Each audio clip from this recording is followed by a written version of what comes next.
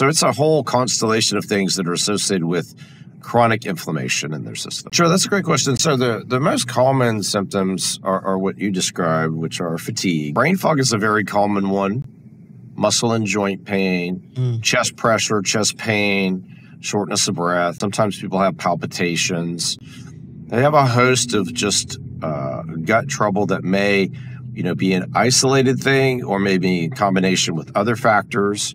They may have problems with intractable urinary tract infections, bacterial vaginosis, all sorts of other skin rashes and things can develop. So it's a whole constellation of things that are associated with chronic inflammation in their system. So our program, SHARP, which I wrote a book about, really looks at your genetics because each of us inherits a certain set of genes from our parents, and those allow us to detoxify.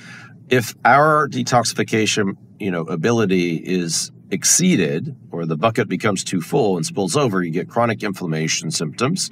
And that's what we see. So basically my understanding is that you're not only the surgeon, but you're looking holistically at the person's whole system.